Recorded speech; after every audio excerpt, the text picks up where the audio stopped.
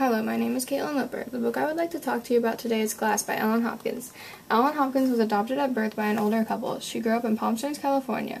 The real story behind Crank took place between the years 1995 and 2001. Ellen's most popular writing style is poetry. The books most people know her for are Impulse, Perfect, and Identical. Christina thinks she can control it. Now with a baby to care for, she's determined to be the one deciding when and how much, the one calling the shots. But the monster is too strong, and before she knows it, Christina is back in its grips. She needs the monster to keep going, to face the pressures of day-to-day life. She needs it to feel alive.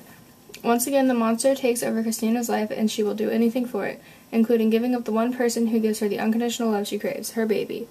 The main character in this book is Christina Georgia Snow, a teenage mother who just recently turned 18. Used to be a straight-A student, now she is thinner than a piece of paper, dropped out of high school, and on the way down to a crash.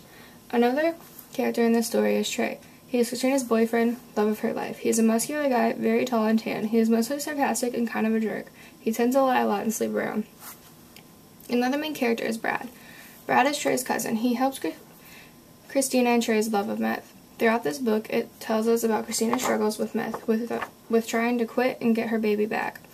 But each and every time she fails and crashes harder.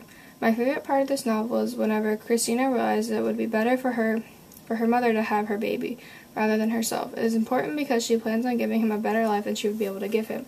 This novel relates to real life in many ways. Many families have to deal with meth addicts and their struggles. Women lose their children all the time because of drug addictions. I recommend reading Crank before you read Glass. They are outstanding books. I would give them a 4 out of 5.